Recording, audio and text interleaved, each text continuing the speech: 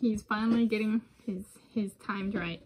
So, about him. This is a biography exercise. I'm Tanis Coralee Leonhardi. She, her, hers of Seattle. This is about a he, him, his of Norway.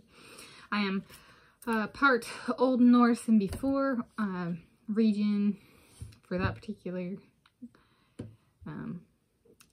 one of my grandparents that is full Norwegian, and then there's Russian and Swede. Is that Grandma Rosemary? I don't know. Anyway, point being, so modern day Norway. And so here we go with this original people's Norwegian man, Jakob Ingebrigtsen. And so this is a timed right where I limited myself to a page in the life of Jakob Ingebrigtsen, an 8.5 by 11-inch piece of blank plain paper, and then I get to put the stuff on it.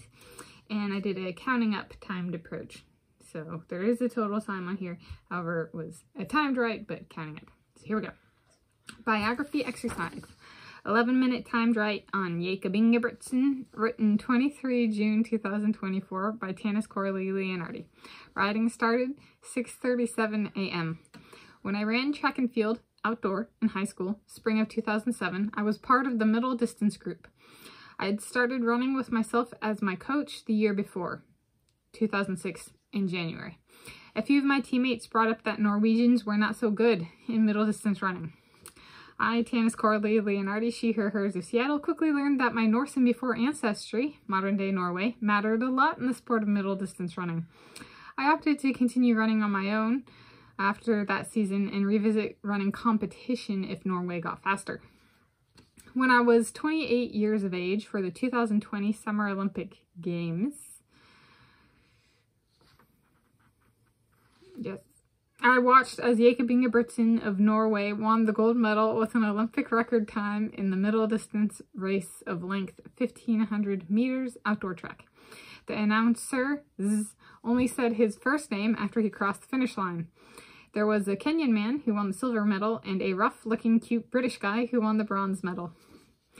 Later the same month, I went to a Woodland Park Zoo with my Aunt Danette. We talked about our favorite moments from the games, and I found out she had seen the Norwegian hottie too. She helped me with the pronunciation of his last name, Ingebrigtsen. I learned that in our Leonhardi family, Jakob Ingebrigtsen reigned supreme for the 2020 Summer Olympic Games.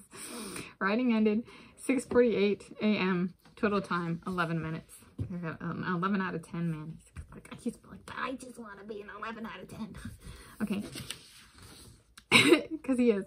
And so, there we go. But is he? Wait, no. We had Kyle Chalmers.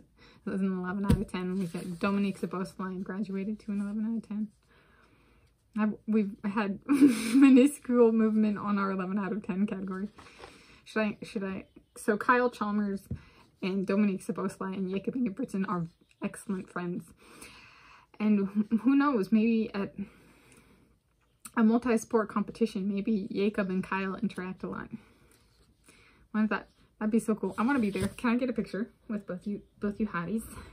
Scottish hottie who competes for Australia and Norwegian hottie. And then we can like bring the Lamer King in spirit, if nothing else. There we go. So we can put this in 3 befriending playlists. Currently, who knows, maybe someday I'll have a befriending my Aunt Danette playlist. Okay, and what is today? Today, so when I wrote this and filmed it, Sunday, 23 June 2024.